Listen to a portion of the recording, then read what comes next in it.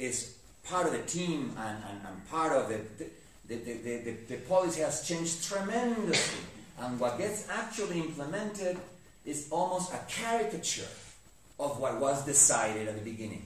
This is going to happen today, I mean, just to give you a more concrete example, with the stimulus package signed by President Obama.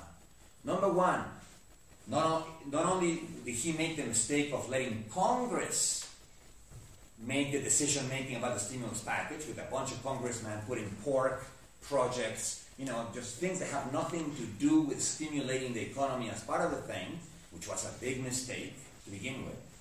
But now is the time when the bureaucracies that are going to fix, spend the money in infrastructure, and the bureaucracies that need to create jobs need to talk to federal bureaucracies, state-level bureaucracies, city-level bureaucracies, and only in a few years from now are we going to find out just how effectively those $700 billion were spent. And I'm willing to bet that when we actually check how those $700 billion were spent, a large chunk of the money would have been wasted, but through problems of implementation of policies.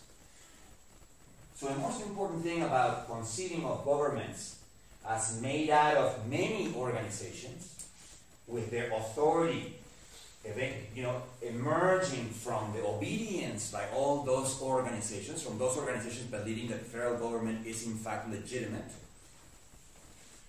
What this creates is a non-monolithic entity.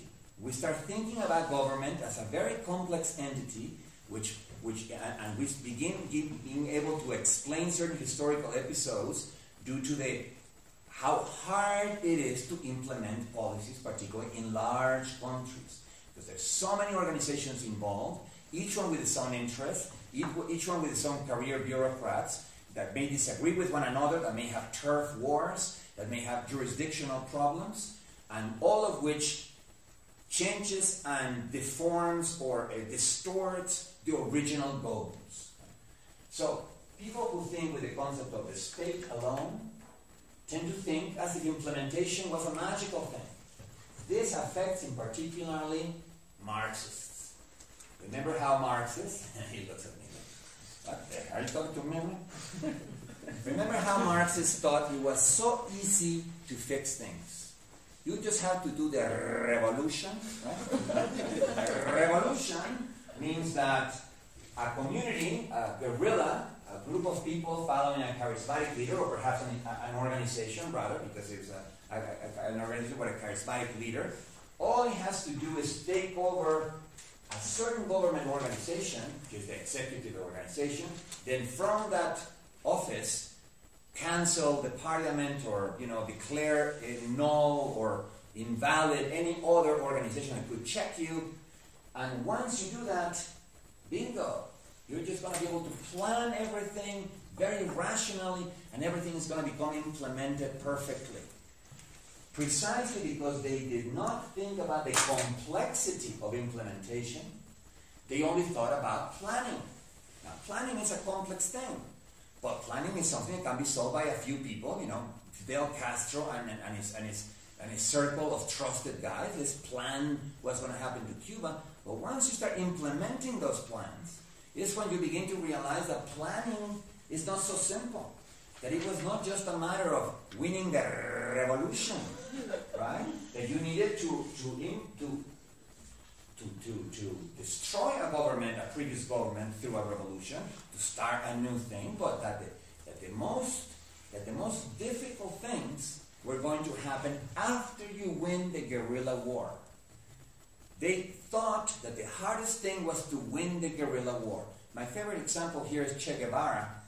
When they win the Cuban Revolution and they are already in power, they begin making changes, and Fidel Castro offers Che Guevara the post of the director of the banking system, the director of the financial system of Cuba.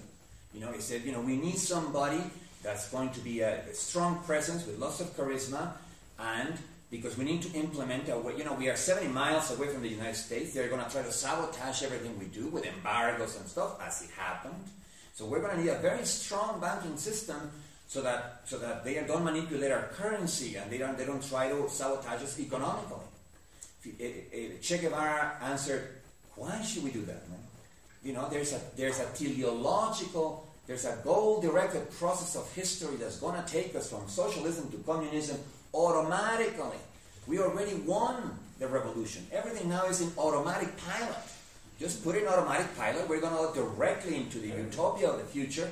I'm going to go to Bolivia and fight another revolution because that's the hard part. No, Che Guevara, if that is your real name. The hard part was to create a banking system. The hard part was to create an industrial system for Cuba. The hard part was to solve the unfair relationship between Havana as a city and a bunch of other towns that Havana was exploiting because of its size. The hard part is going to be implementing all these ideas, not just having the ideas, implementing them when you have to deal with an entire ecology of organizations with different jurisdictions. The jurisdiction of the entire island, the jurisdiction of the region of which Havana is part, and the jurisdiction of the Havana city itself. Because nobody thinks about implementation, and that is the fault of that little silly, goofy concept over here. This is what makes you forget about implementation. Once you think of federal governments as emerging from the day-to-day interactions between all those organizations that are part of the government, and as not functioning properly, if any of these organizations at the different levels of jurisdiction don't work, then we begin forgetting how hard it is not to arrive at decisions, but for plans for the future or for policies, for implementing those policies. So, let's put this, an emergent capacity to implement.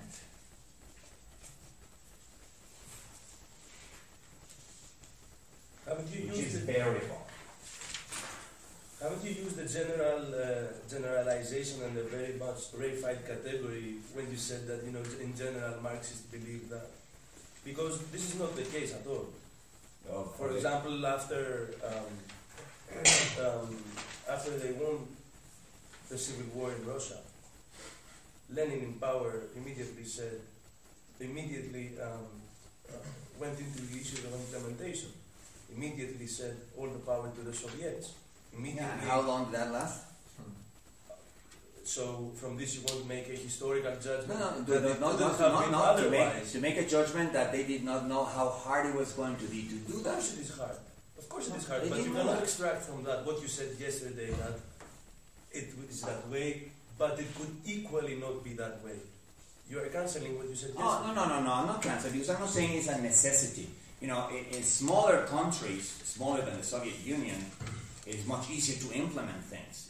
Things get harder with scale.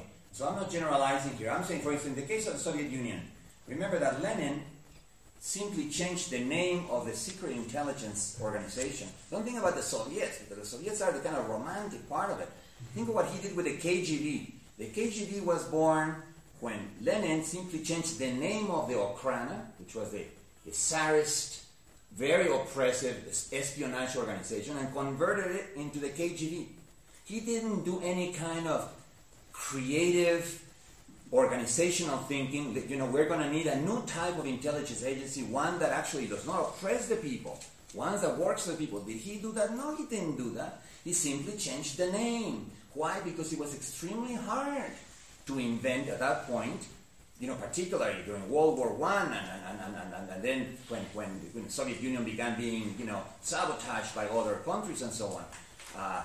And eventually, none of them, and how long did it take for it to become a dictatorship under Stalin? 10 years, 13 years? That's this amount of time. In other words, if the plans had actually had some kind of substance behind them, they would not have been able to be corrupted that fast. The fact of the matter is that there is not a single word about implementation in the works